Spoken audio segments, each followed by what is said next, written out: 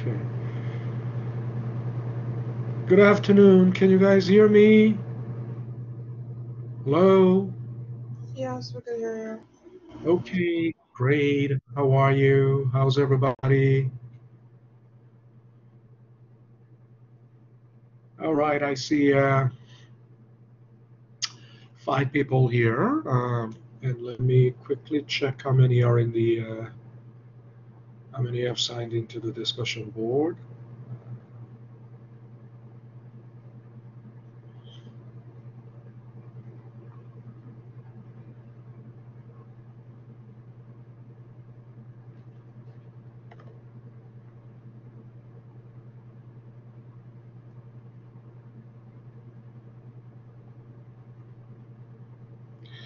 All right, so today, Tuesday, the 16th, and actually, next Monday is the last day, right? Uh, so we really have, we have, 4 days left, and I hope I can cover the rest of the topics uh, within this, time frame. I think it's going to be a very tough challenge. However, um, so I got to do that one way or the other. Um, so we are. So the last item in the financial statements, is the ratio analysis. Ratio, and the ratio analysis is actually uh, ratio analysis is actually why we did financial statements, because it's the cream, it's the cream of the crop, or it's the cream of the uh, financial statements. Um, the fundamental analysis, culminates with ratio analysis. So, uh,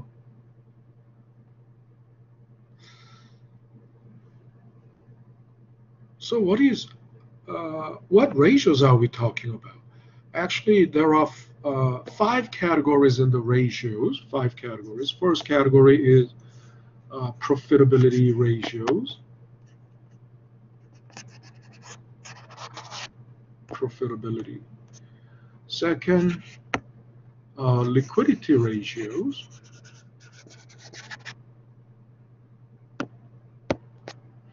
Liquidity ratios. Third, asset management ratios.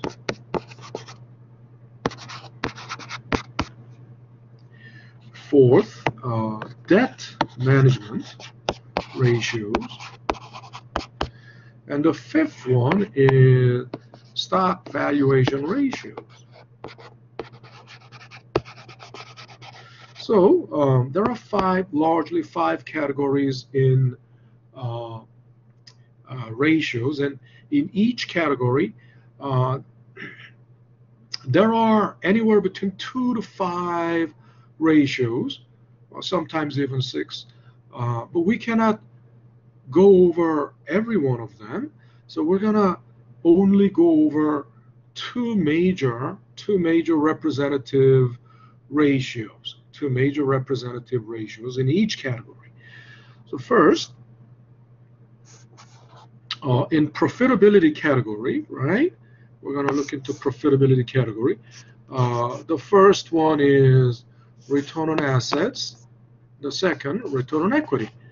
There are also return on sales and return on, all these profit margin, and but they are relatively um, less important than return on assets and return on equity. And they can be easily understood once you get the concept of, return on assets and return on equity. And then in liquidity ratios, there are current ratios and quick ratios.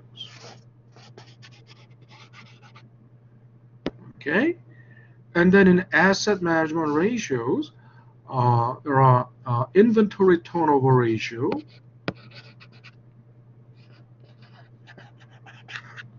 inventory turnover,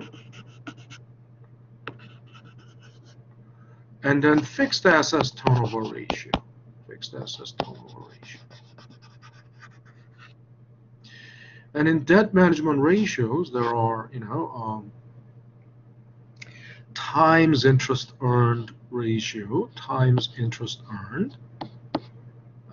You might wonder, I said times interest, then you might wonder, why isn't X? Why isn't it T? This doesn't mean X, this means, how many times, right? Like, how many times, right? And then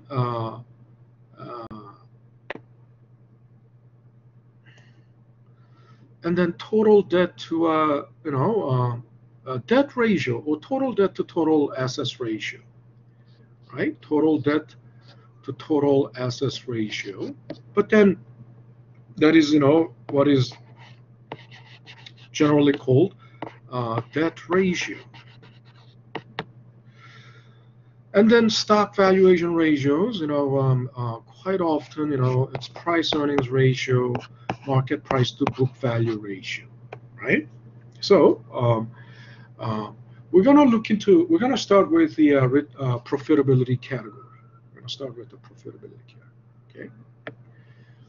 So everyone, because I need to erase this. If you want to take a screenshot, take a screenshot now, or of course, it will be the recording of this session will be posted later, so you can watch it over and over again. But if you want to take a shot, screenshot, you're welcome to. Okay, now let me. Oops.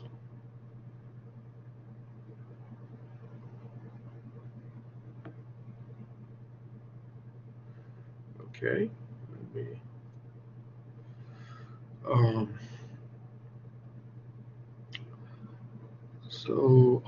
I just wanted to mention that. Okay, these are the people that are currently in there. Okay, refresh. 7 people only. 7. I'm very concerned because we have only like 4 days left, and half the class is late. Yesterday I looked into when I checked the attendance, almost half the class was late. I mean, yeah, I just wanted to mention that we've been going. I've been telling you that collaborate session is not the main lecture. The collaborate session is always the reflection. Main lectures are always through the pre-recorded videos, but the pre-recorded videos are like released in advance, and they expire, right? Sometimes it's not just 2 days ahead, because I also release the videos over the weekend. And if you think weekend is not the time to study, then you are falling behind, because the lecture notes, the videos that are released over the weekend will also expire 5 days from that point. So a lot of videos have already been grayed out. In other words, no longer available. But since we have been but for some people who think the collaborate session is the main lecture, for them it's too late. These are already old, but because we these recorded videos are released sometimes too much in advance. They already go get grayed out. For example, something like this already, the last date was available was August 7th. That was it. So And this was already grayed out, ratio analysis. But since ratio analysis is our current topic, I put them back. But it's actually today's the last day. It's going to be visible, I think.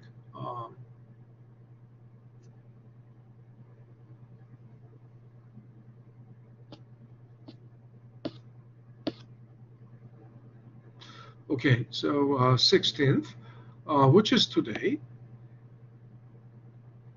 So even later, I want you to catch up. I want to catch up, and also if you didn't, let's say even if they become invisible and they get grayed out, still these videos will be still there. These are actually as you can see last summer, right?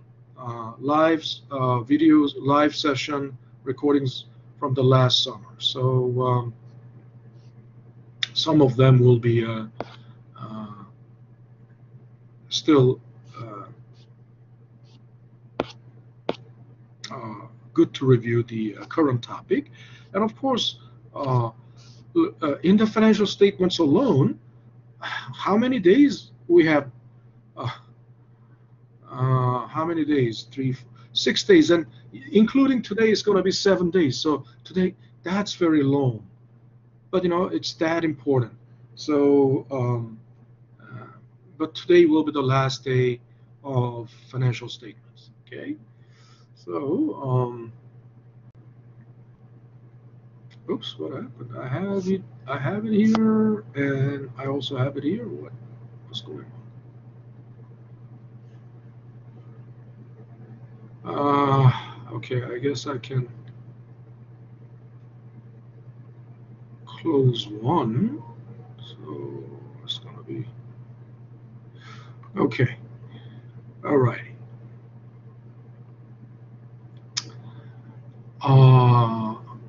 Okay, 6 people in here.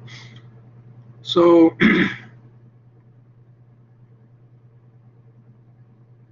let's go back to the whiteboard. So let's go into the profitability category. And so the first, oops, why is it red?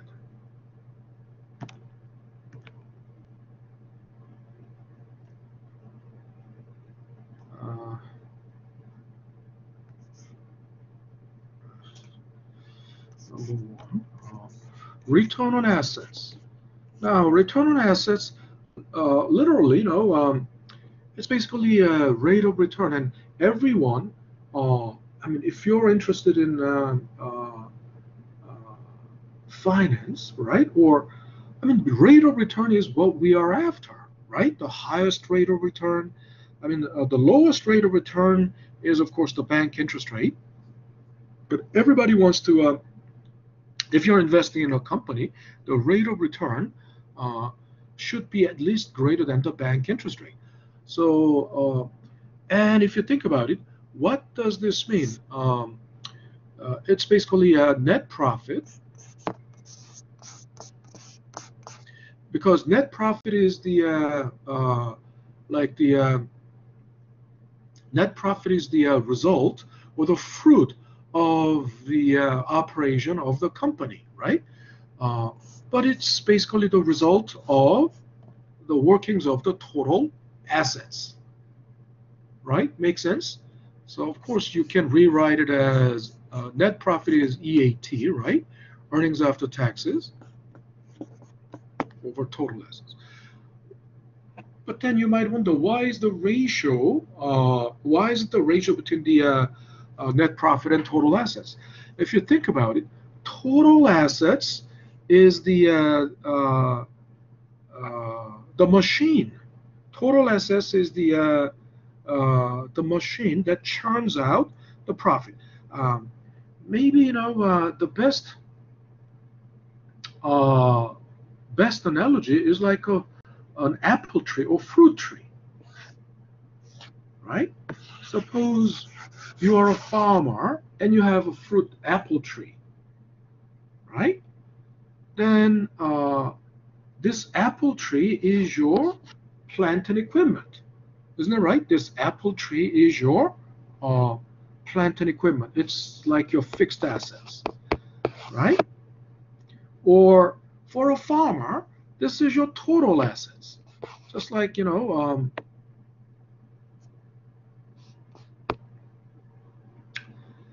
most of the total assets is the fixed assets, right? Uh, Current assets or working capital is relatively smaller, much smaller than the fixed assets. Think about it. If you're a farmer, your apple tree is pretty much your and if you have an orchard, an apple orchard, you have only apple trees in the orchard. Apple trees are your total assets, right? Uh, you may have some working capital. Why? Because you have to buy fertilizer. You need some money for pesticide. Those things are working capital, right? But pretty much everything is apple trees that you have. And so basically this is like the company. Your orchard is your company, right? And apple trees are your total assets. And so and in the fall, uh, apple tree will bear fruit, right? Apples, right? So these apples are basically your profit, right? So in other words, it's like it's the output of the tree, right? Um, and the output or the product of the tree, and when you sell them, that's basically, and after you sell them and subtract the expenses, right? Uh, the expenses that you incurred to arrive at these, apple harvest, right? After subtracting that, that is net profit, right? So what we want to know is, think about it. This is the not input, but it's more like yeah, you can consider that input, but it's more like the vehicle, right? Isn't that right? Um, a company is a kind of vehicle to generate uh, profit for you, right? Isn't that right? If you're the owner, if you're an owner of a company, right? Uh, one of the owners, one of the shareholders of the company. Company is what? Company is nothing but a vehicle to generate income for you. That's what a company is. Isn't that right? Uh, depending on, so you think the company has a particular this company is making let's say uh, uh, radio equipment, military radio. It's making military radio. Uh, but depending on, it doesn't have to be military radio. I mean, uh, you can always switch to something else. I mean, something, of course, something uh, that your existing technology allows, right? You can switch to uh, it doesn't matter what the company produces, but of course, the company's core competency, matters. I mean, if you are a chip maker, right? If you are a chip maker, you cannot suddenly switch to uh, EV, electric vehicle, right? You cannot suddenly switch to EV. Uh, if you're an EV manufacturer, you cannot suddenly switch to uh,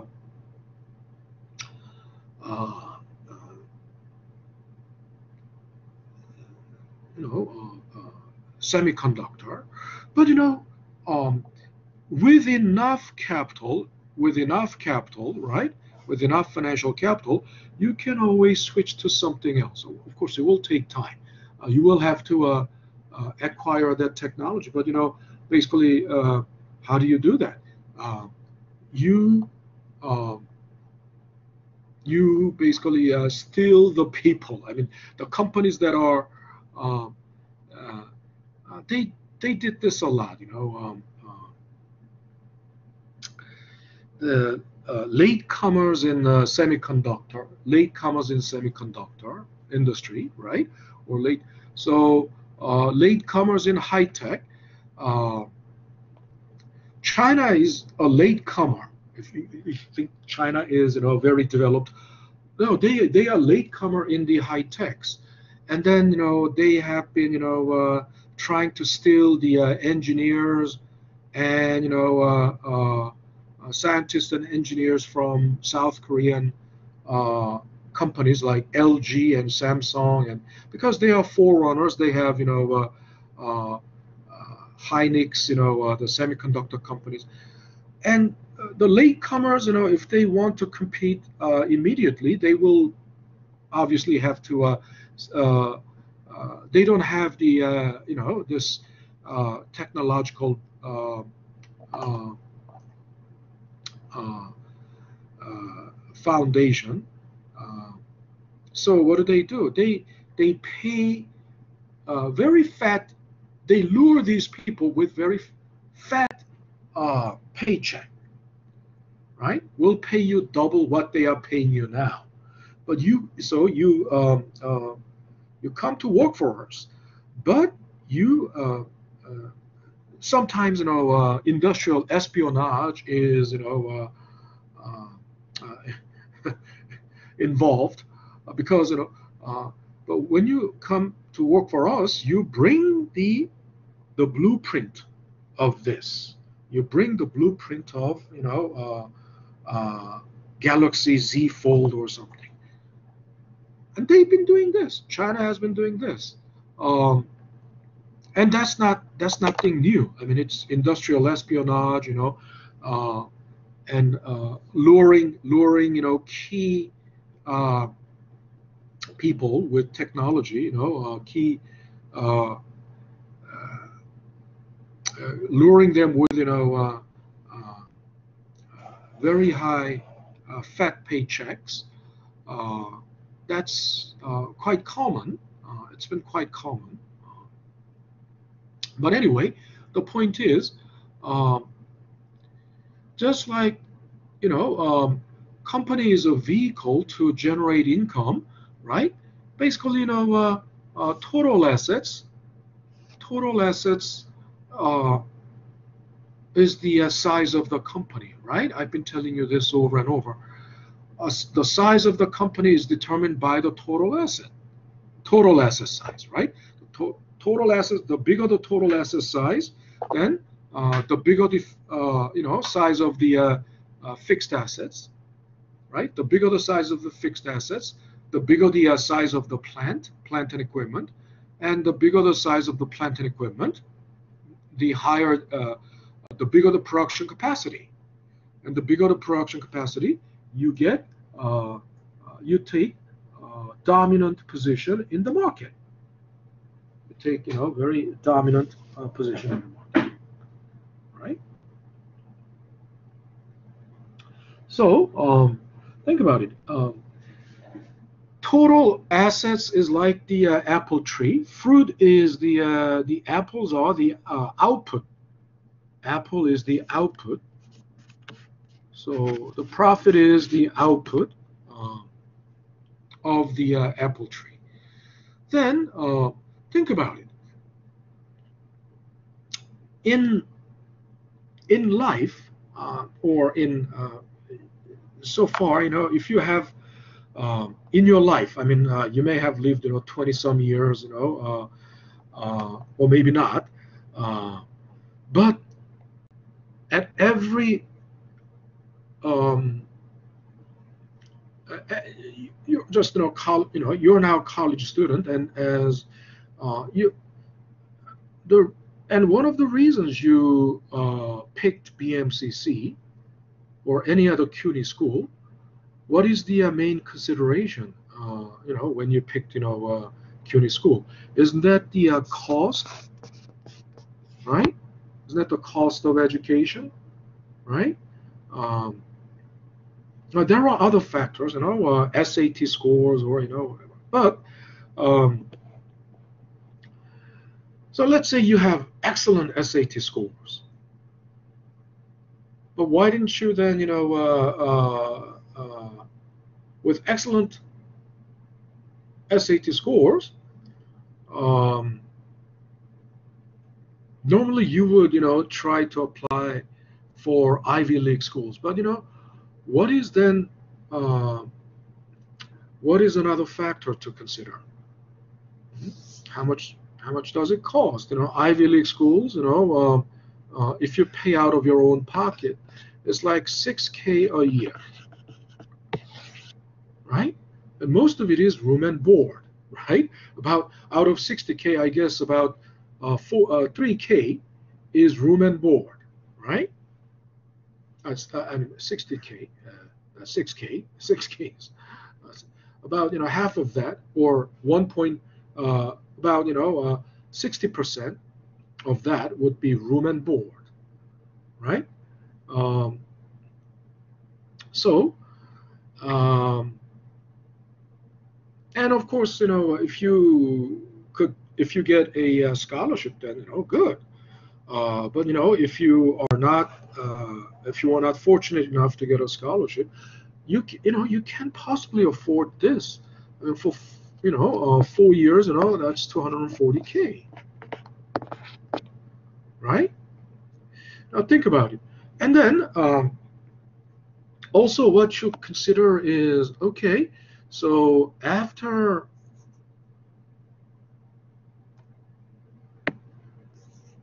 spending that 240K, you graduate, and what kind of jobs are you going to land?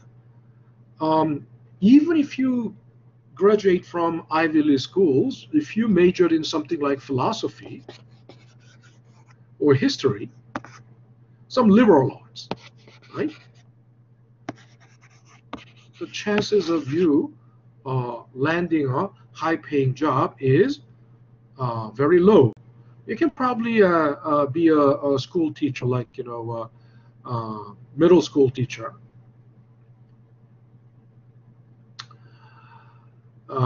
Also, but even middle school, high school teachers nowadays need a master's degree, right? So the chances of you, after majoring in something like philosophy or liberal arts, landing a decent paying job is very low. Of course, if you majored in like finance and economics, business, if you majored in finance, business, uh, in Ivy League schools, it's a different story. But you might get, if you may land a job that pays anywhere between 80K to 100K, right? If you majored in finance and business from Ivy League schools. But if you majored in something like liberal arts, probably 40K, 40 to 50K max. Now think about it. This is a year, right?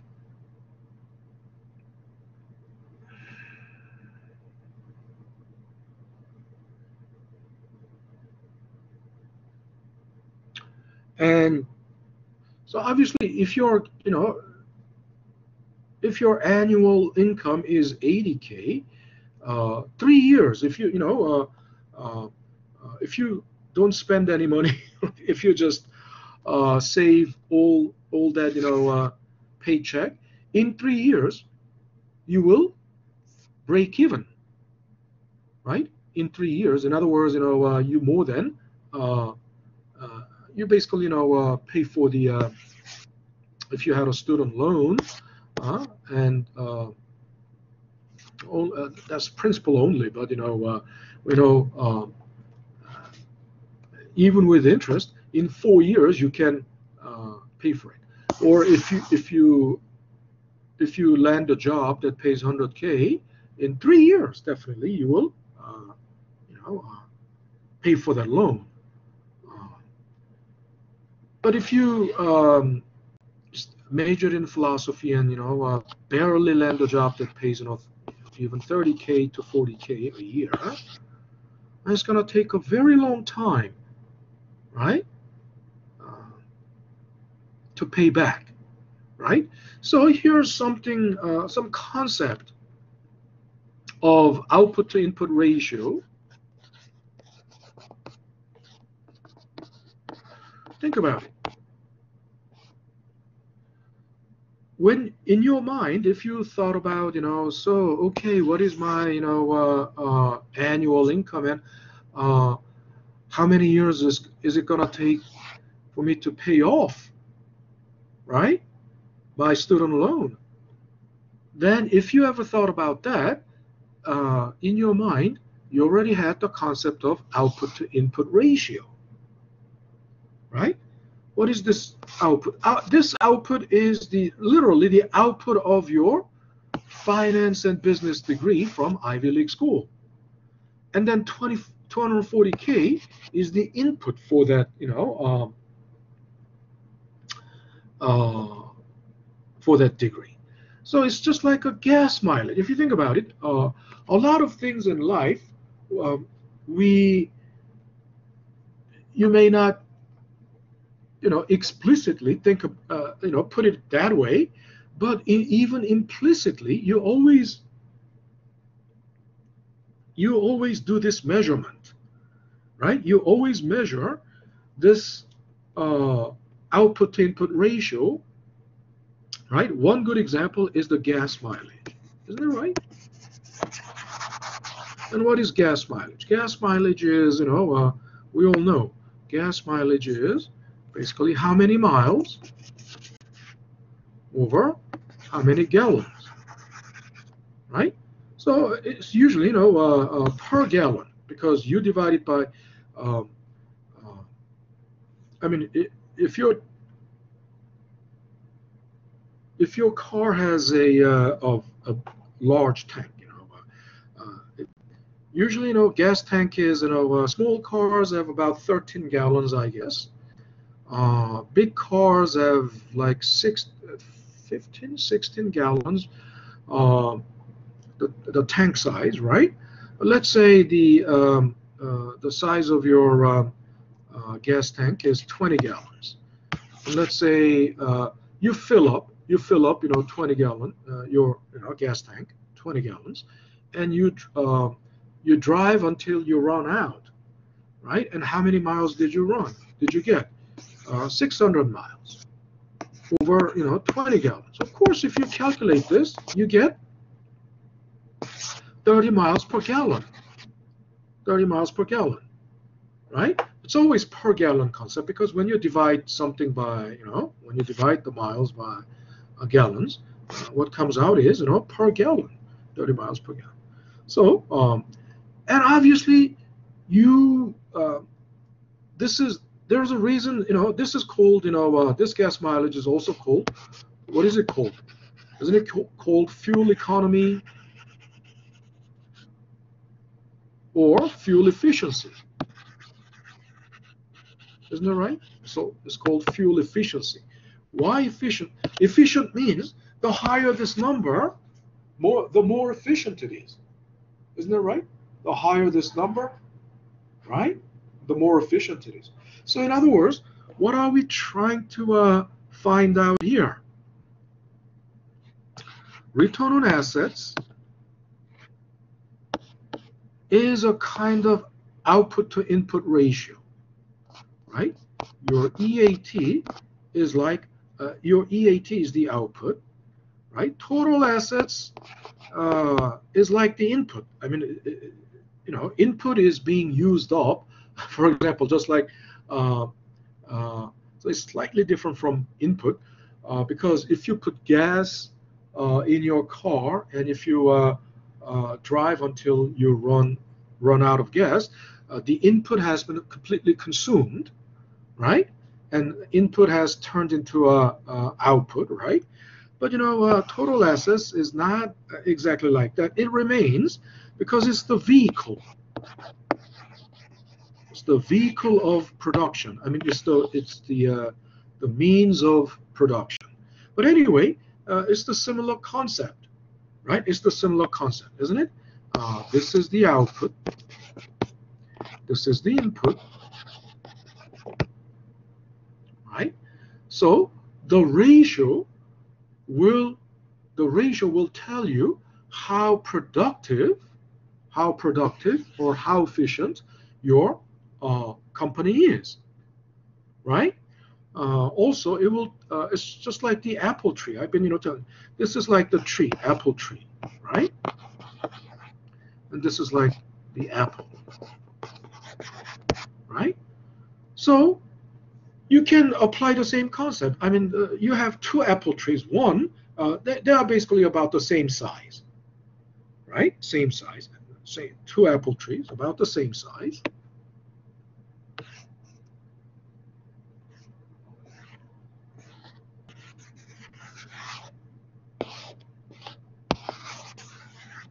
Right? Two apple trees, apple tree A, apple tree B. But at the harvest, right, in the fall, apple tree A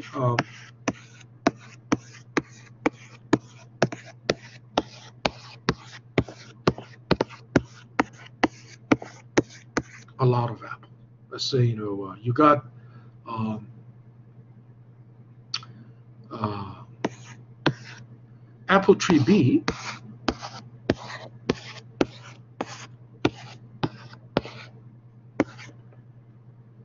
Well, which one is better? You can tell.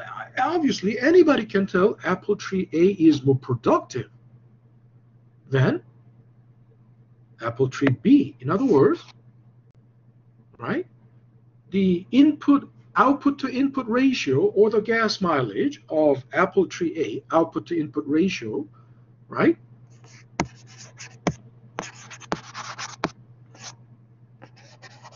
Output to input ratio of apple tree A is greater than output to input ratio of apple tree B. Or, in other words, you can say return on assets of apple tree A is greater than the return ROA of apple tree B. Right? Makes sense? So this is basically what return on asset is telling you. However, then what is return on equity? We all know total assets consists of debt and equity, right? And so you can think of it this way. So you bought this apple tree. When you bought this apple tree, that was, let's say the apple tree was $1 million. I don't know if there was, but let's say you bought not just one apple tree, but 1,000 apple trees, and if you bought 1,000 apple trees with $1 million, still one apple tree is like $1,000. I don't know if it is, or maybe if you bought 10,000 apple trees, each apple tree is still $100. Now, how did you raise 1 million? How did you raise 1 million? Let's say you borrowed 400K borrowed from the bank. So it's that. That means 600K is your equity out of your own pocket, your own money, 600K. Now think about it. at harvest, right? You have all these apples. These apples are like, these apples are like your EBIT, right? Uh, I mean, to be more exact, because from the EBIT, you will have to pay interest. You'll have to pay interest to the bank. You sell all these apples, and some of it is going to the debt holders or the bank as interest payment. Some of it is going to the government as taxes, and whatever is left belongs to you. And whatever is left after paying interest and taxes, that's EAT, right? So now this brings us to the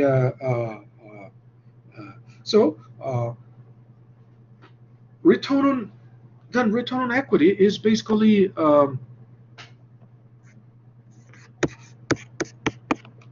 return on equity is basically literally net profit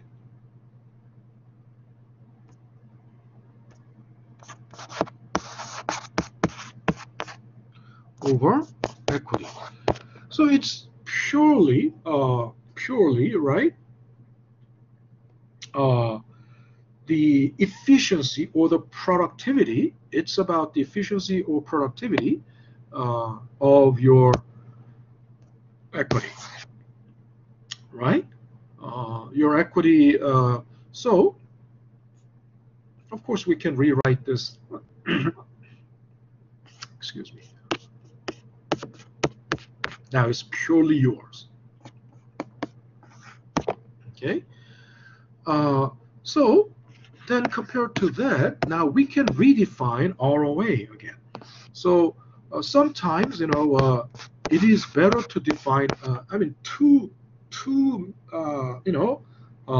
measures of ROA.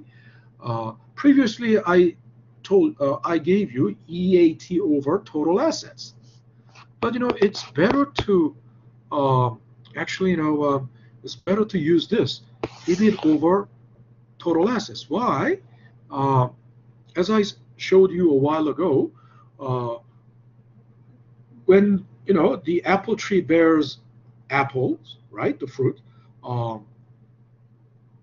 That's not entirely if you have debt, if you don't have any debt, no problem. But you'll still have paid taxes. Right? So it's not directly EAT. Those apples, some of it, when you sell those apples, some of it will have to be paid as taxes. Some of it will, first, some of it will have to be paid as, interest. And some of it will be, after that, some of it will have to be paid as taxed. So so it isn't directly EAT, but think about it.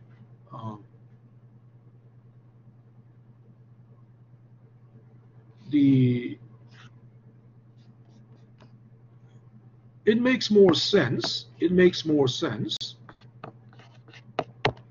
to use EBIT as the numerator for ROA, because you may have debt holders or bond holders or the creditors, and from the creditors' perspective, this has very little to do with them from the lender's perspective, because anyway, EAT belongs only to the shareholders, right? It doesn't belong to the debt holders.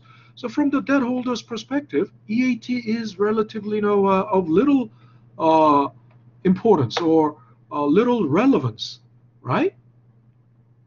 So from debt holders' perspective, knowing ROA calculated this way, it's more meaningful from the lender's perspective. But from the shareholders' perspective, this is meaningful. Or from shareholders' perspective, this is more meaningful. But the measure will be obviously the ROA this way, ROA found this way will be a greater number than this ROA this way, because EBIT is greater than EAT, and of course denominator, total assets, is the same thing. So whatever has a greater numerator, the fraction will come out greater, right? Now, also, if you think about,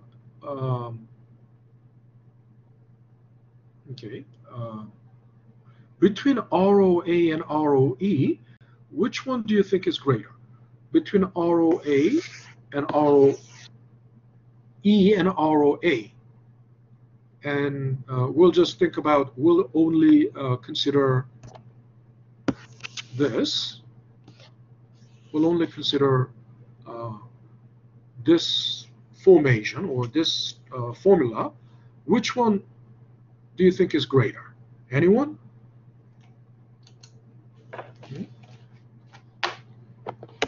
It's a very simple question, but this requires, straightforward logic, mathematical logic. So if you answer this, that's a 1-point question. Anyone? Which one is greater, ROE or ROA?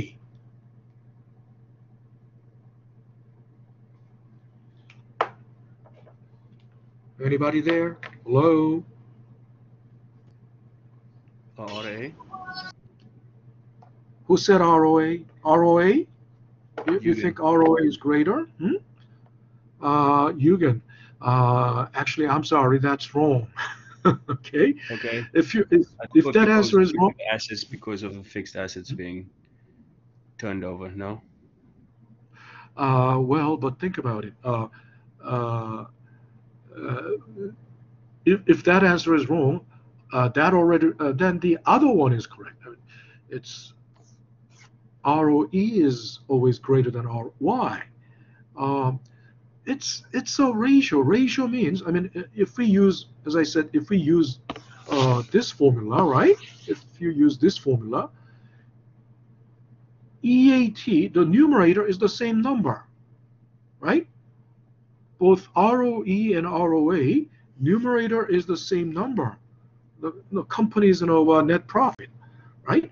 But then the denominator, look at the denominator. ROE, denominator is equity. ROA, denominator is total assets. So which one is greater? Of course, total assets is greater than equity because equity is only a part of total assets. So think about it.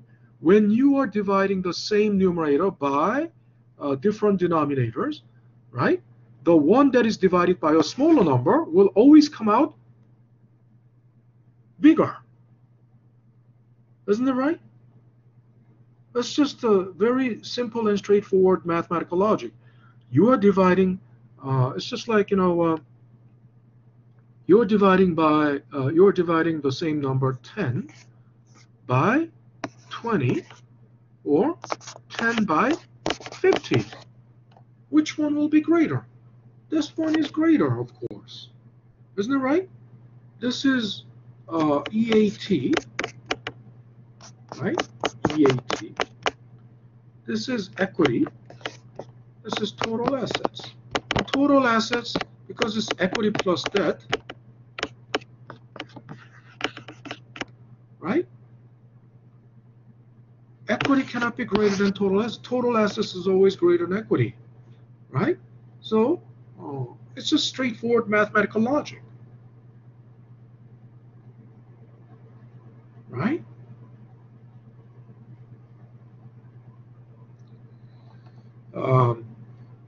So that takes care of profitability ratios, right? So we're moving on to the current liquidity ratios. Liquidity.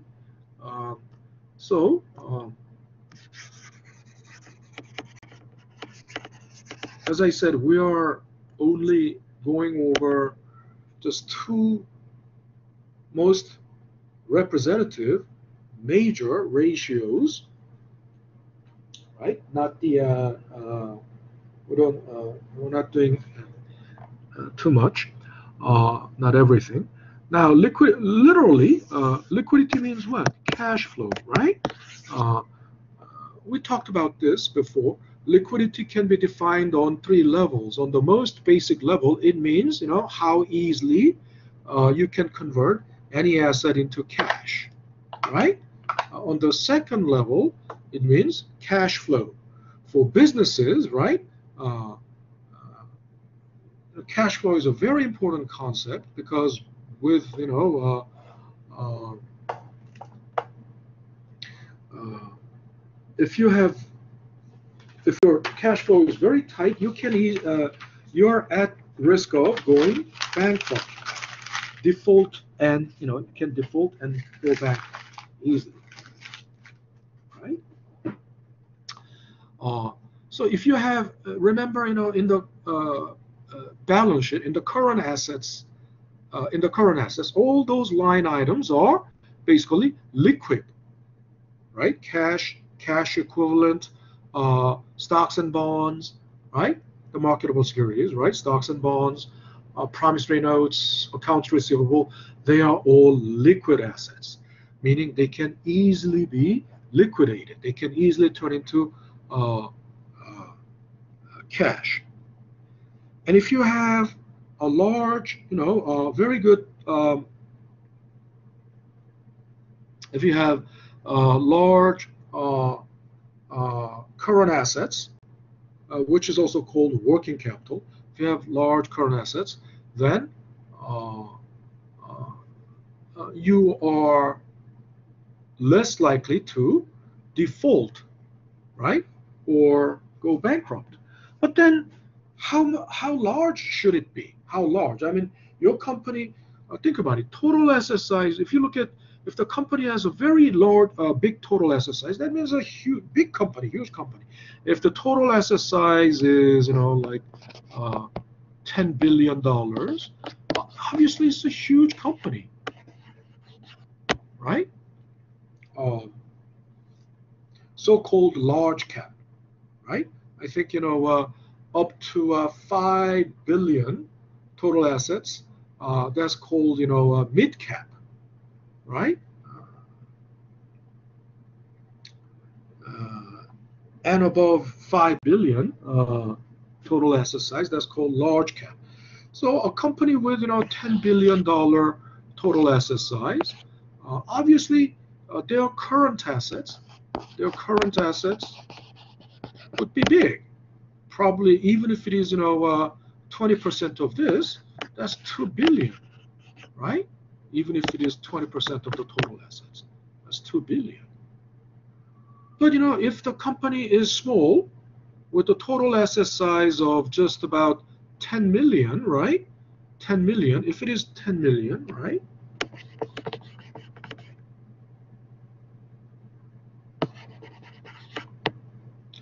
And even if they're even if 50% of 50%, even if their current assets is the 50% of their total assets, it will only be 5 million compared to it will only be 5 million. So compared to the other company that has $2 billion of liquid assets, I mean, this is small, but just because they have smaller, total asset size, and so consequently they will have smaller current assets. I mean, that would make it more.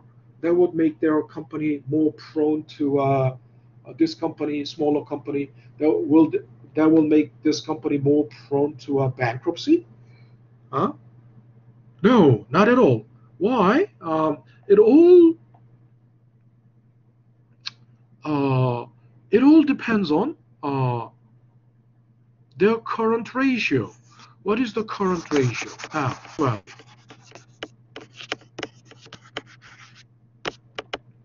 current ratio is basically the ratio between current assets and current liabilities. Okay? Now think about it. Current assets is also called current assets.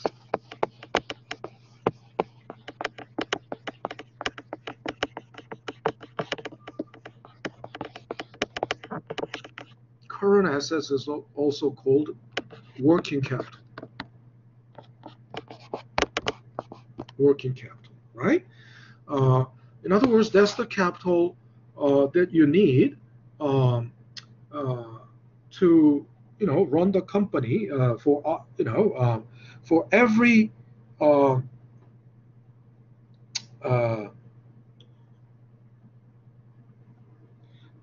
that's the capital needed for working. In other words, you need to purchase the raw material, you need to pay for this, you need to pay for that. And what you need to pay for, that's in the short run, that's what? That's current liabilities, right? Of course, among the current liabilities, there are notes payable, accounts payable,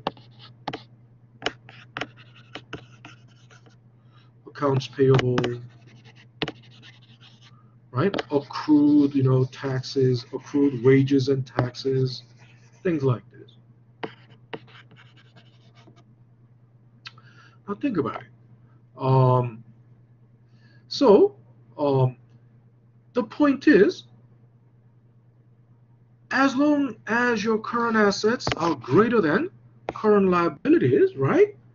You won't go bankrupt. Isn't that right? You won't go bankrupt as long as this current assets, right?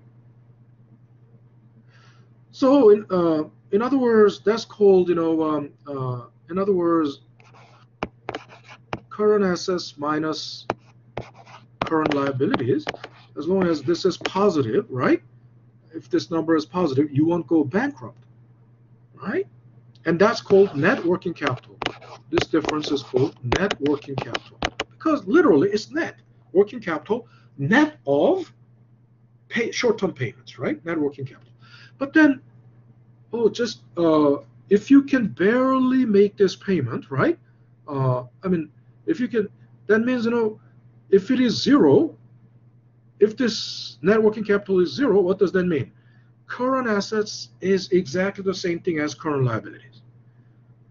Obviously, you barely made the payment, but then there is no zero net working capital, nothing left to make. In other words, you just used all your ammunitions, right?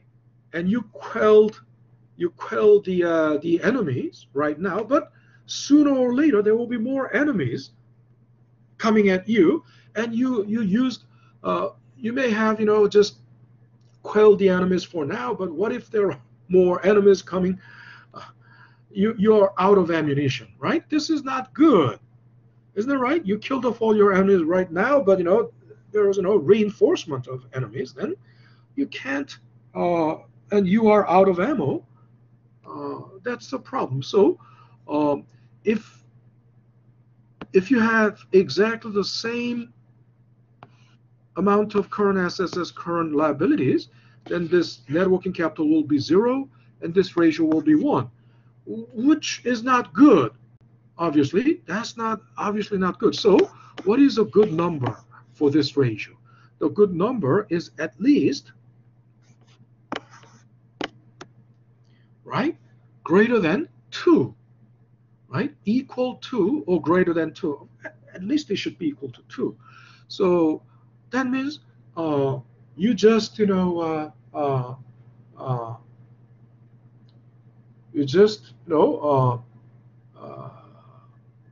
just thwarted and quelled all your enemies right now for now, and you still have as much ammo as before. So even if there are more enemies coming, you can handle that, right? So this number should be greater than 2, right? That's the rule of the thumb. So it doesn't matter how big the size of the total assets is. Remember the example of $10 billion company and $10 million company, right? Even if the total asset size is $10 billion, if that company's current ratio is below 2, right? That's not a good company.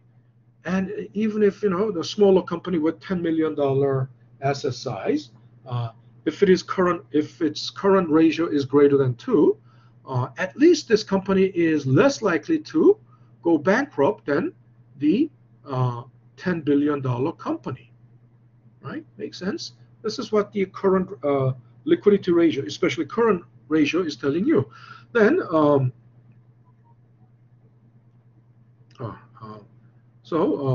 still liquidity category. So that's what the current ratio is. The second one is called, quick ratio. Quick ratio is also called acid test. Another name for that is acid test. Acid test is what? Litmus paper. Acid test is, you probably learned this in elementary school. You dip the litmus paper in the acid, then the color changes. And so acid test is actually, it's a metaphor for urgency, right? When you are in urgent need of, making a payment, quick ratio is a good way of measuring that. So what is the quick ratio? Quick ratio is basically current assets minus inventory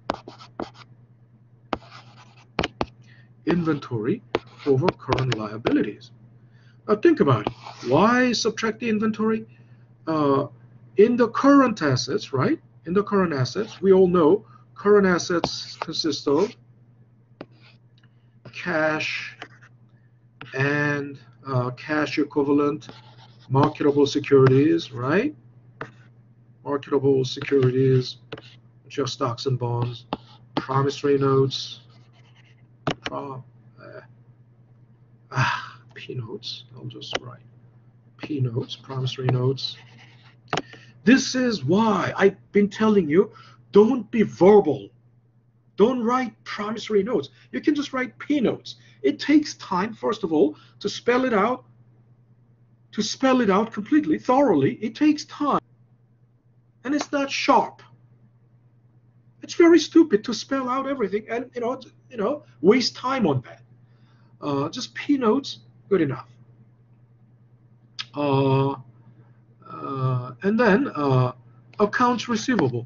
Don't spell it out. Accounts, ACC, receivable. That's enough, right? The professionals in this field will all, automatically understand what that means, right? Now, and then accounts receivable, and then inventory, right? That's what the current assets consist of. But then think about it. These, they are all, current assets are, I told you, liquid assets. They can easily, current means, liquid. Current means running. Liquid. But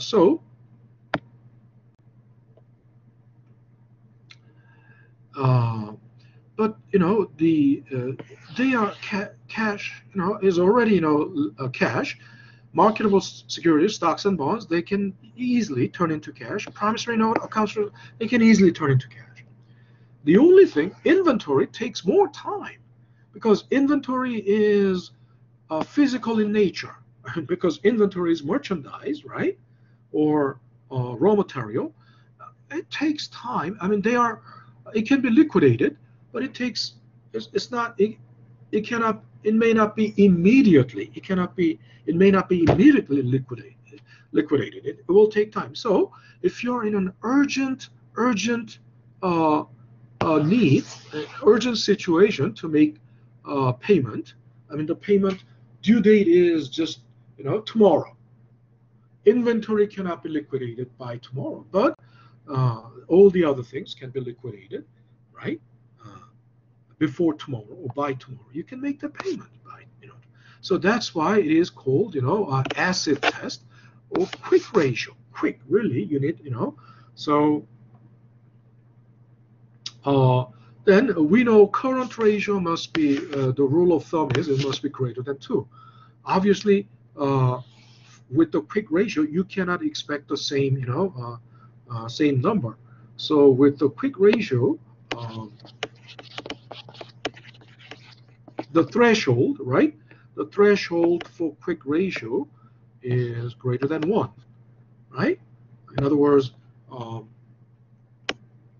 after making this quick payment obligations, after meeting these quick payment obligations, you so let's say you used up all the ammo, but inventory is still left. Inventory is what? It's not. Let's say you have machine guns and assault rifles.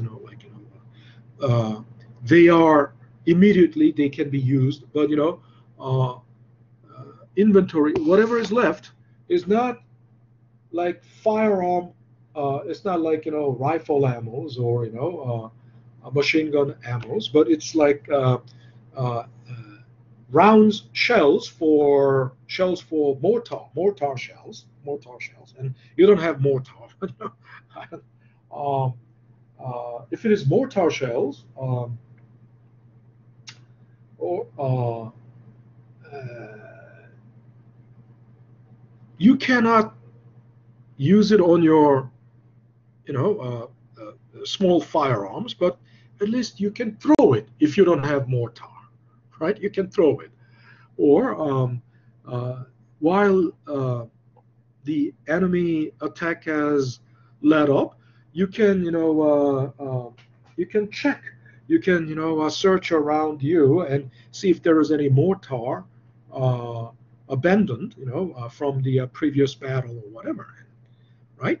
You can still have something to cope with your next enemy attack. Okay, so that's the quick ratio. Now that wraps up the discussion about the liquidity ratio, and the time is now 4:11. So I think it is a good time to take a 10-minute break at this point. Okay, so let's take a 10-minute.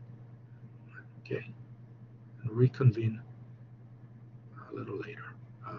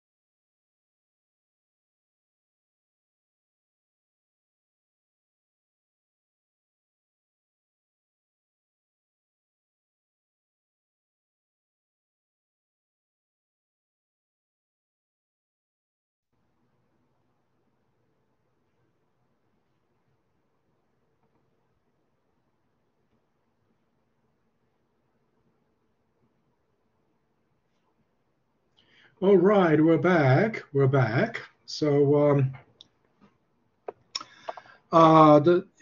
so we talked about the first two categories of ratio variables, right? First one is profitability ratio. Second, liquidity ratios. Third category is asset management ratios.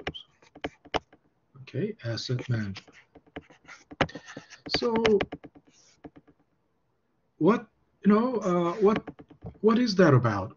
First one is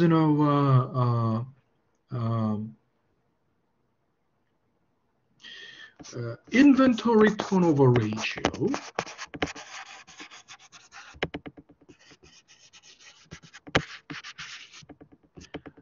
And then second one is fixed assets turnover ratio. Now, if you think about it, inventory is part of the current assets, right? The fixed asset is fixed asset. In other words, fixed asset is non-current assets. So basically, both they represent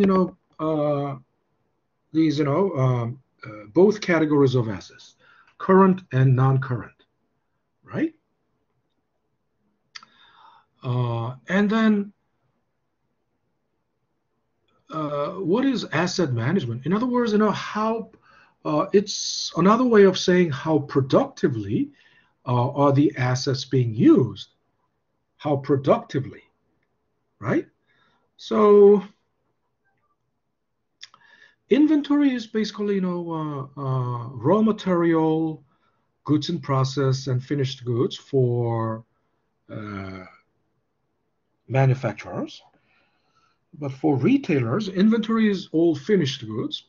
And if you think about it, and I talked about this before, if inventory, you begin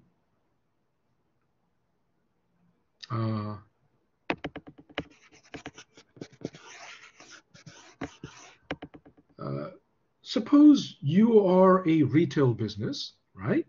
And the retail business, I talked about this before, the retail businesses start the quarter, right? This is the time. This is the inventory level, right? So the retail businesses start the month or quarter, right? With at first with the beginning inventory, right? Remember, beginning inventory. Talk about this beginning inventory, which is basically the ending inventory of the last quarter, right? And you don't throughout this quarter you have basically average level of sale, right? Average level of sale or revenue. Sale is revenue, right? Average, level, sales level, or so. If beginning inventory is way below that, you have to restock or replenish that level. So you order. I mean, if the average is like $100,000, average sale is $100,000 a quarter, and let's say that's in cost terms. In other words, in the CGS is 100K. So then the counterpart, the revenue side, in price side, the revenue would be probably 150K or whatever. But let's say that's the average level of inventory per quarter, and so you replenish the gap, you restock, right? You stock up the gap, and that's called net purchase, right? Remember, that's called net purchase. And if it is, normal, ordinary quarter, right? If you are having an ordinary quarter, so by the end of the first quarter, right, whatever quarter, you will, I'll put it,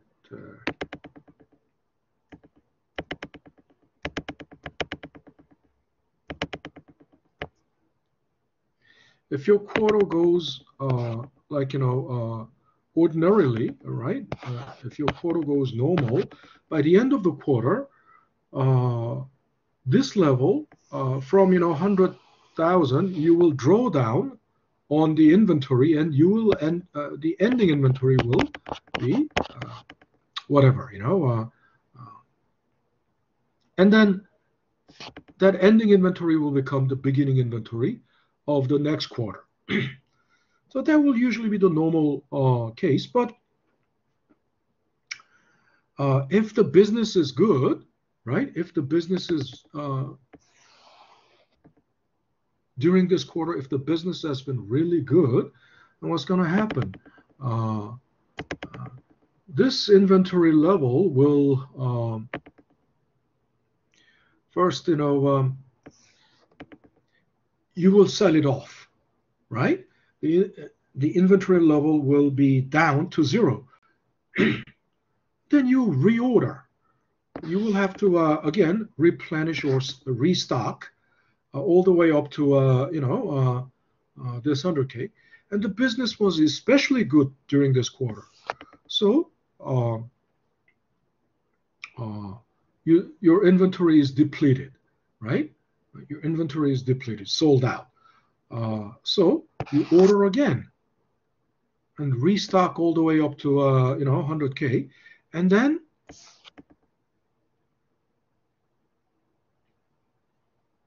the inventory gets sold out, right?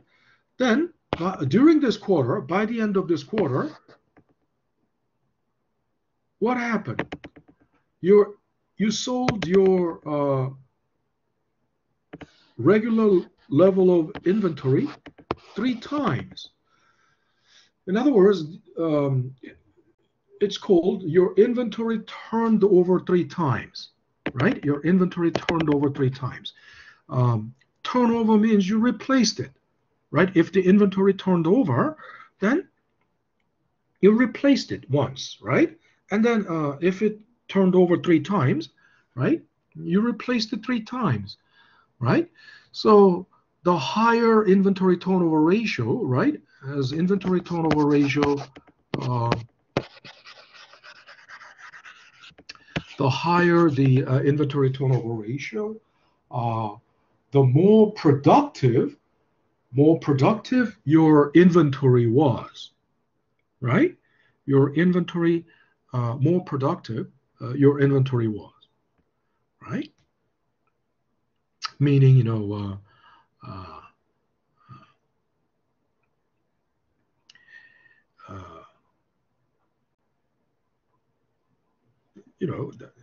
it's self-explanatory. That means, so this is what inventory turnover ratio is, okay? And then next is fixed assets turnover ratio, fixed assets. Now, fixed assets are basically, your plant and equipment, So from inventory turnover ratio, I mean, you apply that concept. So what does that mean? The plant and equipment turns over. I mean, can plant and equipment turn over? Yes, it can, but it will take a very, very long time for your plant and equipment to turn over, because your inventory is merchandise, but plant and equipment is not merchandise. It's not like it can get sold. It can get sold out, or that's not what it is. But think about it. If suppose you're a lawyer, and the lawyer's fixed assets would be what? I mean, if you're a lawyer, you will have an office, And in your office, your fixed assets would be something like, computer, Xerox machine, Xerox,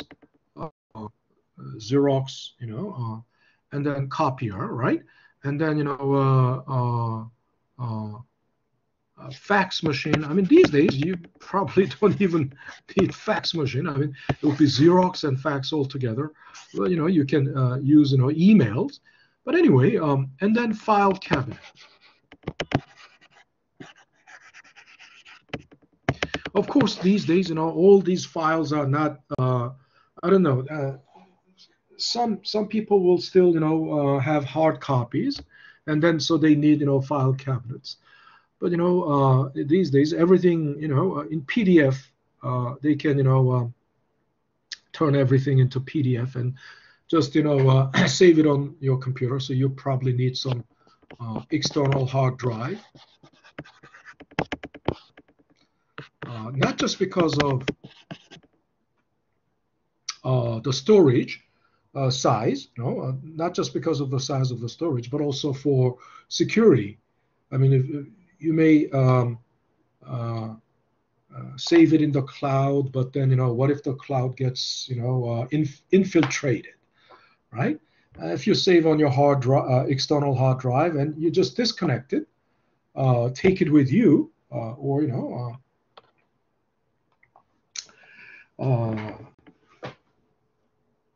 they cannot break into your most sensitive information or whatever. But think about it. These are the lawyer's fixed assets, right? These are the lawyer's fixed assets. And if think about it, if the lawyer does a good job, he will get a lot of cases. Isn't that right? If the lawyer is very good, he will get a lot of cases. And with a lot of cases, case numbers go up. With a lot of cases, his revenue will go up too, right? Revenue will go up. And with a lot of cases and increasing revenue, all these fixed assets, depreciation of fixed assets, in other words, wear and tear, excuse me, wear and tear of the fixed assets will go up as well. Isn't that right?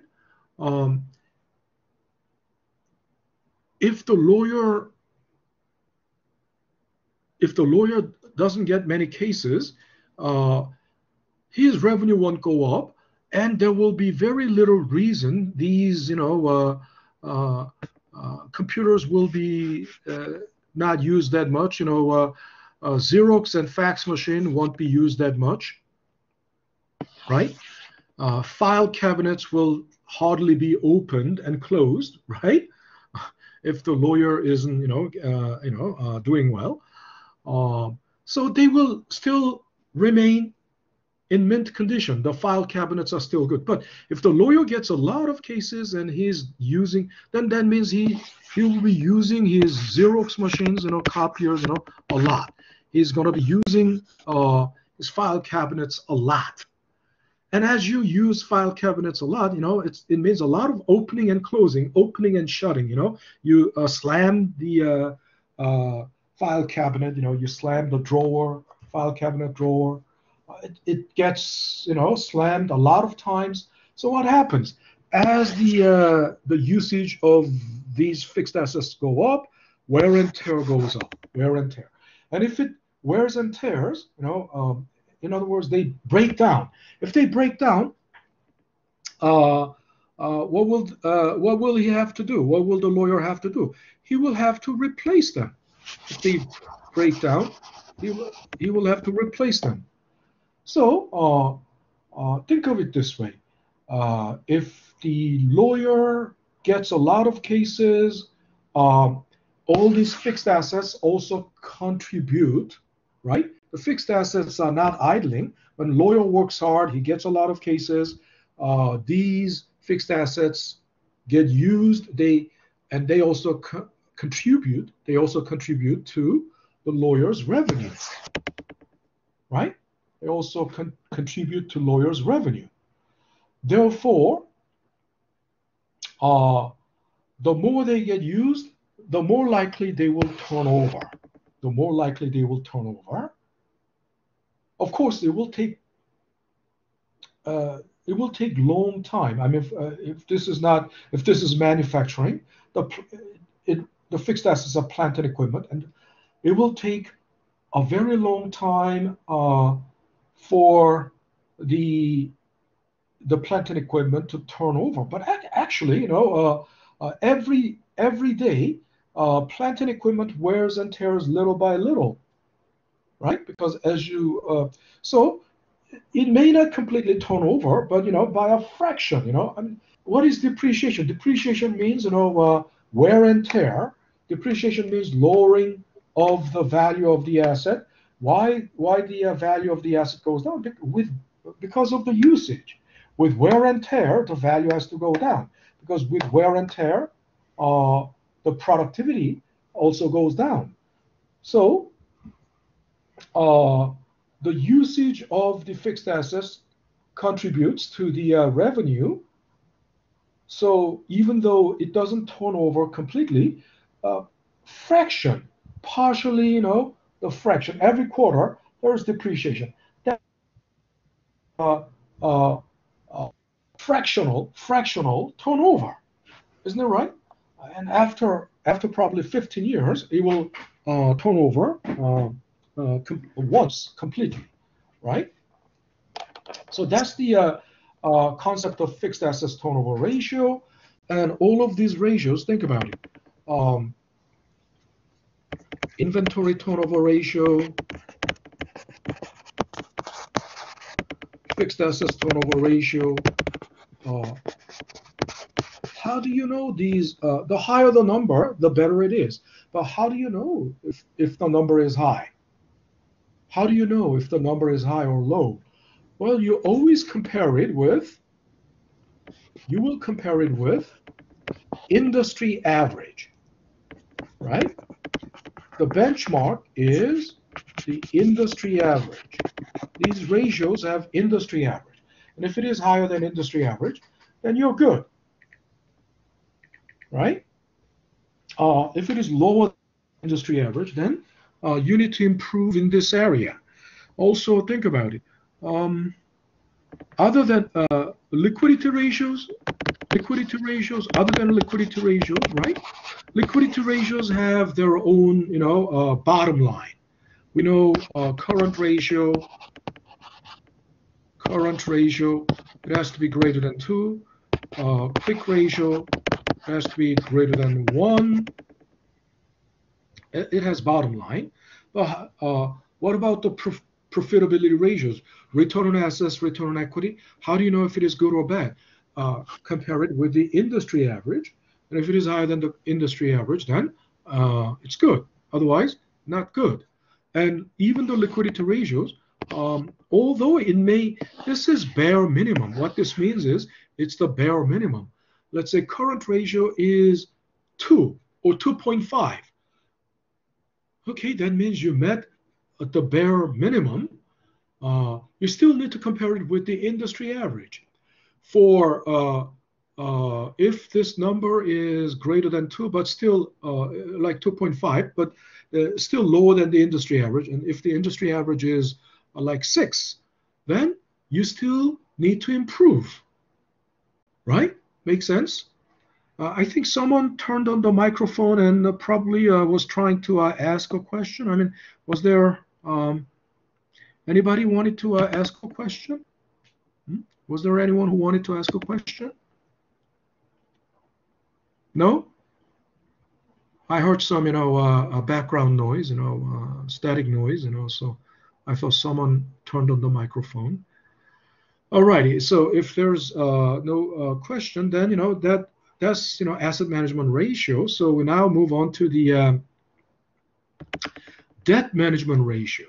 Debt management, okay? So,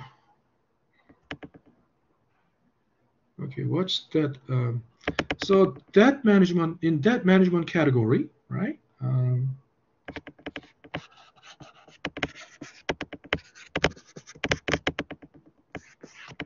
we have times interest earned ratio and total debt to total assets ratio. Now, total debt to total assets ratio is simple. It's easy. Total debt, right? Over total assets. So it's basically, you remember the capital structure is the debt ratio in capital structure. In other words, how much of your total assets is debt? And then the 1 minus that will be equity ratio then, because then it will be equity over total assets. It's not, so it's easy to understand, but think about it. It's also called leverage ratio. Leverage, what does that mean? Leverage means, using debt.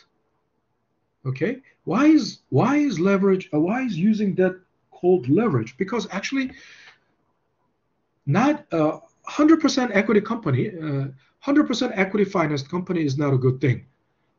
In other words, if you don't, if you're, 100%, if your total assets consist of only 100% equity, then your earnings per share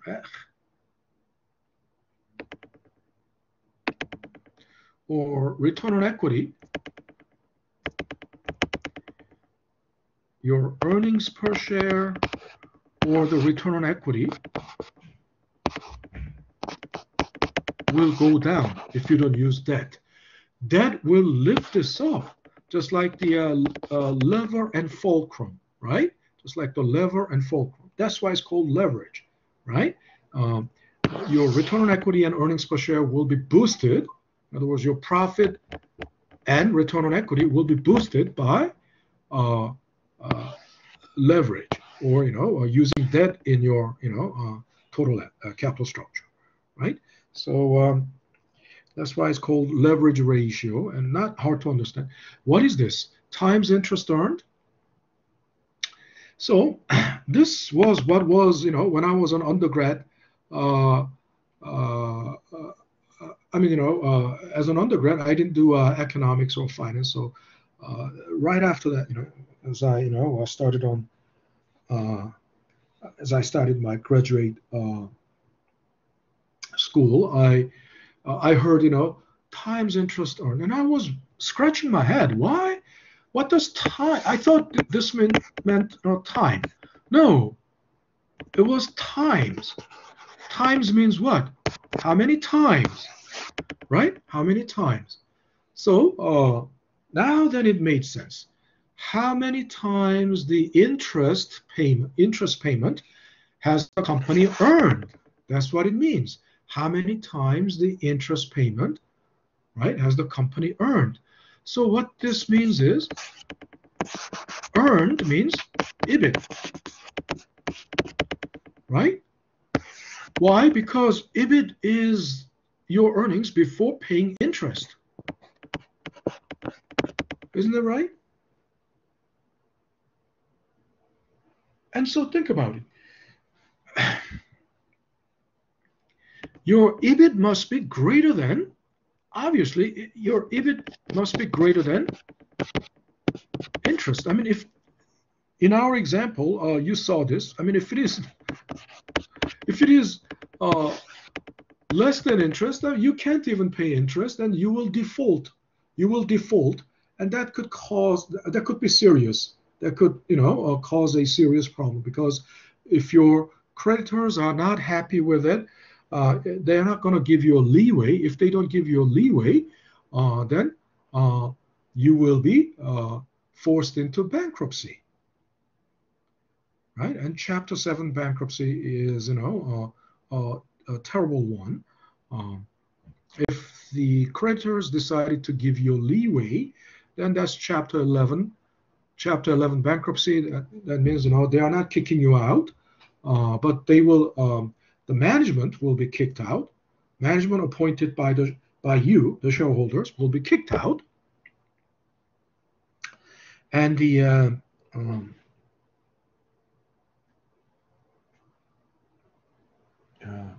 The court-appointed management will work for the creditors, right? Not for the owners of the company, but for the creditors, right? Because they are hired by the creditors, right? So the point is, of course, then what kind of business cannot generate even what kind of business cannot generate EBIT as much, even as bigger than interest payment. I mean, if a company cannot generate even the interest, then such a company is not viable. Such a business is not viable. So the point is, if EBIT is equal to interest payment, the ratio will be just 1, but we don't want it to be just 1. It should be much greater, because after paying out the interest, you will still after paying out interest, you still want a positive EBT, right?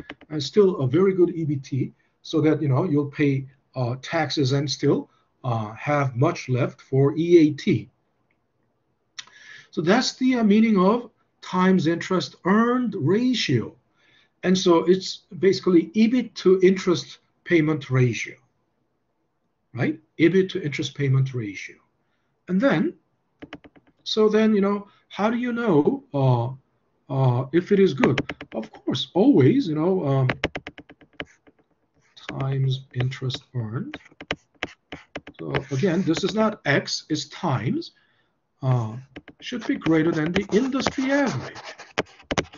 You always compare it to with the industry average.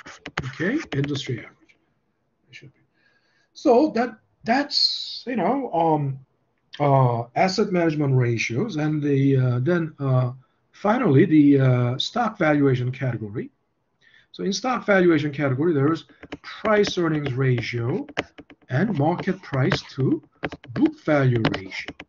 Now this price means market price, and there is a difference between market price and book value. And first of all, when we say price, it can mean there can be 3 types of prices. One is for stock price. There is a market price.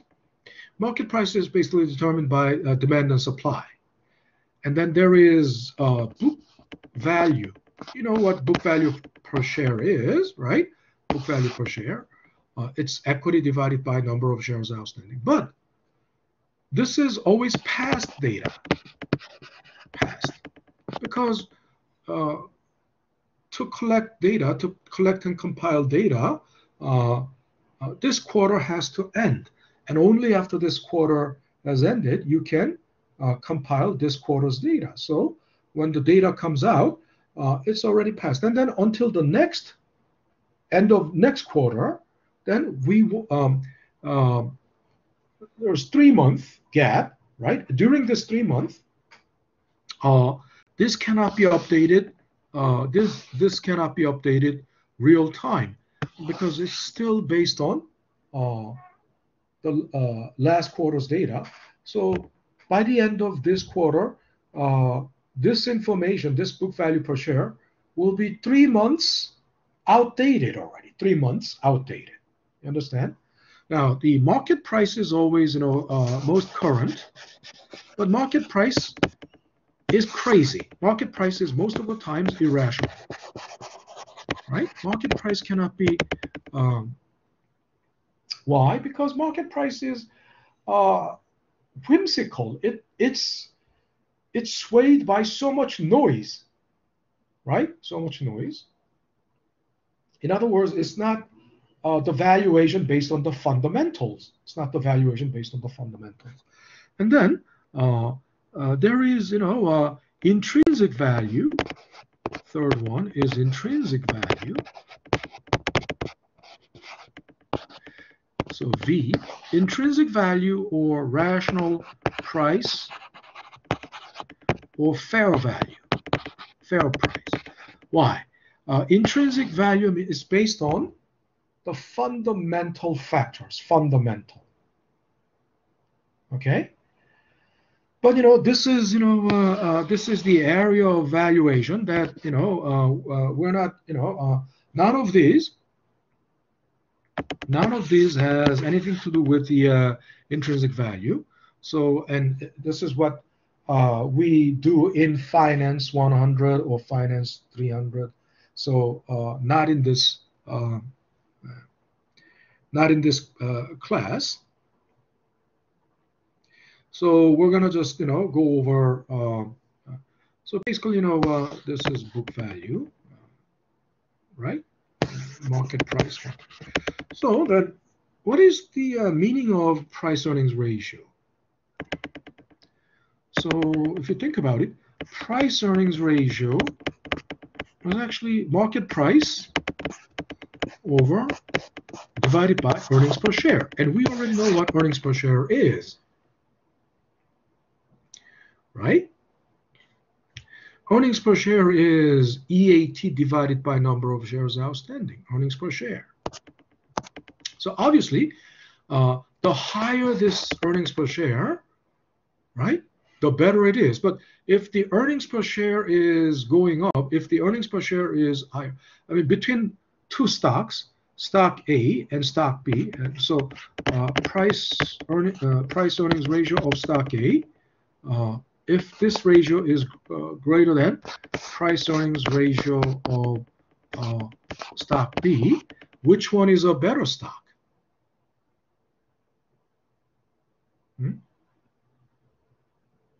Think about it. Anyone? This is also logical thinking. Suppose their prices are both the same. Let's say both price of stock A, price of stock B, they are the same price. If that's the case, and then it came out to be like this price earnings ratio of stock A is greater than price earnings ratio of stock B. So which one is better then, stock A or stock B? Now this is 1-point question. Anyone? Which one is better, stock A or stock B? Come on.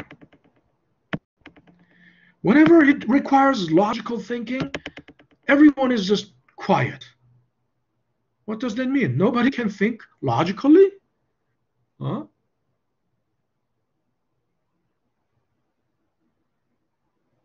Are you guys still there? Anoris, are you there, Anoris? Anoris? Dennis, are you there, Dennis? I guess Anoris is gone. Dennis, are you there? Yes, sir. Oh, Sadie is there, Sadie. Okay, Sadie, can you answer that question? Between stock A and... You are asking now, what was the question? Then you were not paying attention all this time. Huh? I don't. Let me get back to you. I mean, let me go through the other people, and if there's nobody else, I will explain. I will explain again. Dennis, are you there? Dennis, are you there? I guess Dennis is gone. Elizabeth, are you there? Elizabeth, she's not here. Eugen, are you there? Eugen, Eugen is here. Okay, Eugen. So can you answer that question?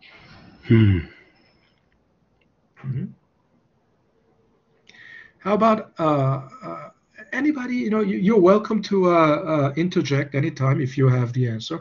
Harold, are you there, Harold? Harold? Harold? I guess Harold is not here. Imdadul,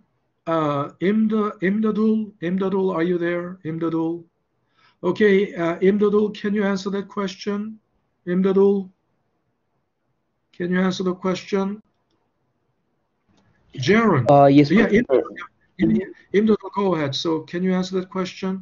So yeah, I didn't understand the professor question is actually. I was a little bit confused. I didn't hear the Okay, okay.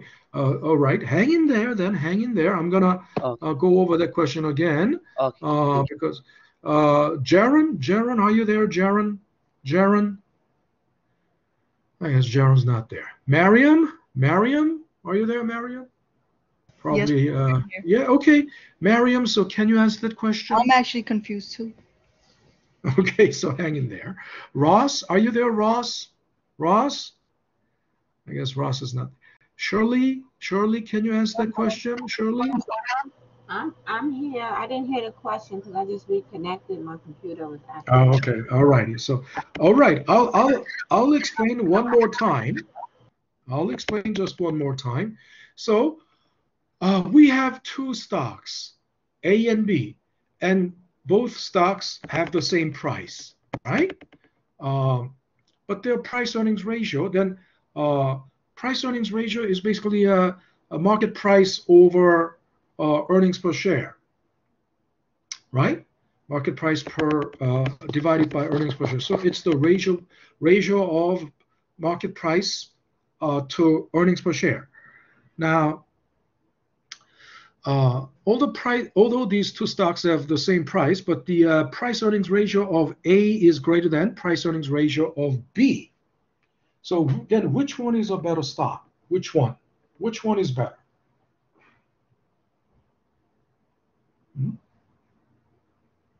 Which one is more valuable, or which one is more profitable or productive? If you type in there, I cannot see, right? What I can see is only this. All my screen is taken up by this whiteboard, right? So don't type in there if you are answering, because I cannot see it. I will have to close this whiteboard and go, switch to Blackboard. So until then, I cannot see that. So if you have the answer, please speak up. Anyone? I said this is 1 point question. Can anyone answer that question?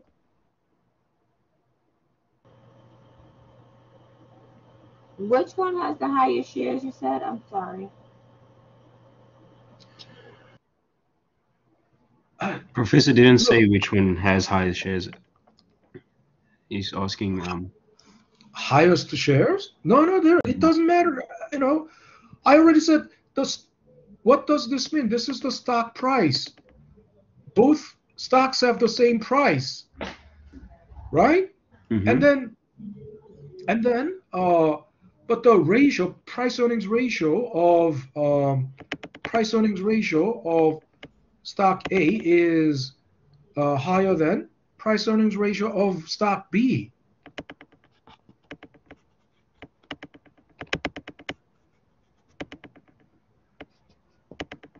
So then it's A.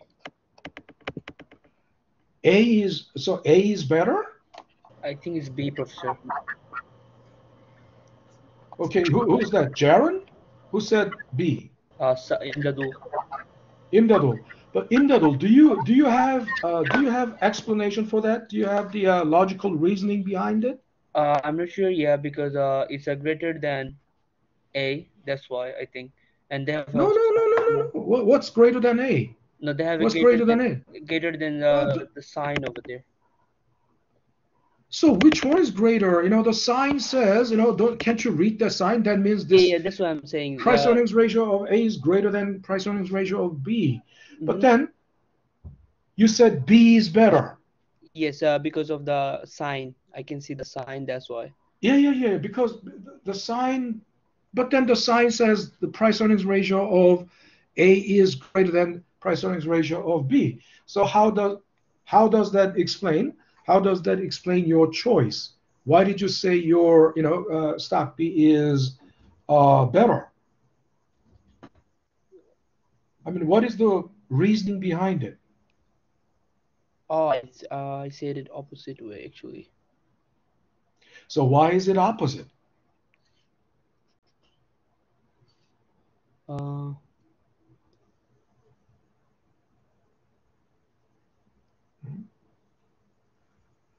Are you sure? I'm of not course. sure actually, sir. At least you should be sure. You should firmly stand behind your own choice. If you say at least, if you can, even if you cannot explain it, at least if you're, if you're standing behind, if you're firmly standing behind your own opinion, then at least, you would earn 0.5.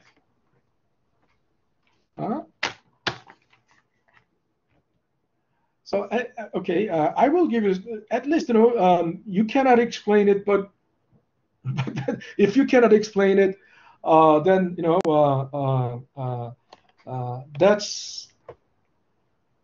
that's good for nothing. I mean, if you cannot explain it, that's good for nothing. But it's better than picking the wrong answer. So I'll give you, I'll give you 0.5. It is originally 1 point question. B is a better stock. Why? So this keeps coming back over and over. Previously, that return on equity, return on asset question. I guess Yugen answered, but he answered it wrong. Why? Because think about it. This ratio says price is the same thing. Always think about the fraction. I mean, this is something you have to really. This is something you have to really, digest. You think just because, this is only outside. I mean, this ratio is greater. Then what does that mean? The same price. The price is the same price.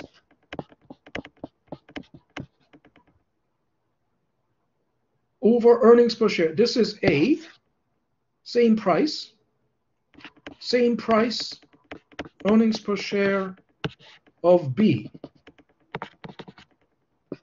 right? Same. I'm sorry, that should be A. So think about it.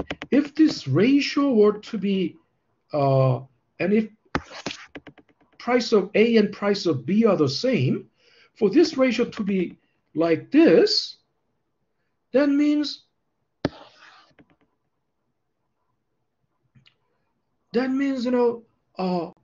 this has to be smaller. Earnings per share has to be smaller for A, and earnings per share has to be greater for stock B. Isn't that right? If the price is the same, the only way this ratio would be like this, it's just a law of mathematics. I mean, ratios, when ratios are something like this, if this goes up, when this is the same, if this remains this constant, if this goes up, the whole fraction goes down. Isn't that right? And when this is constant, this goes down, the whole fraction will go up. So, but think about it. What is earnings per? Earnings per share is the profit per share. Do you want the profit per share to be big or small? For the price, we're out of time. So, I mean, regurgitate on it, right? I will, we have to call it a day, but, after the class, please regurgitate on it. Would you prefer a stock that has higher earnings for the same price? Or would you prefer a stock that has smaller earnings for the same price? Huh? That's a very logical reasoning, and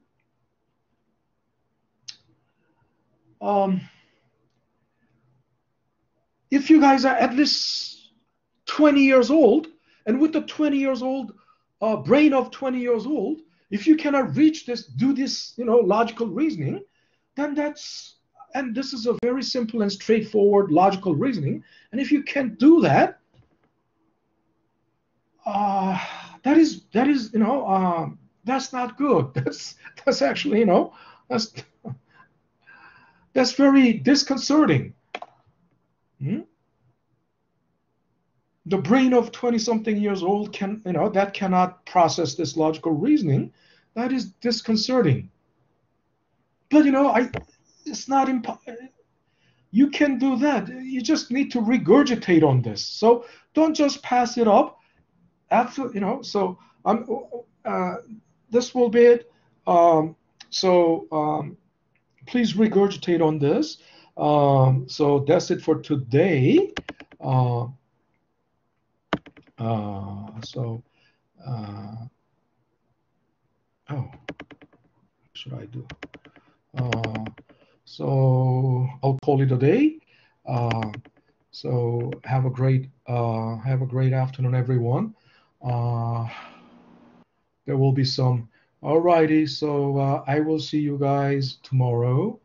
There will be, I guess not today, but there will be another. We have homework 4 and 5, so it will be in the next 2-3 days. Everything will have to come up. Alrighty, so I will see you guys. Have a great afternoon and take care. Okay. Alrighty, stop recording.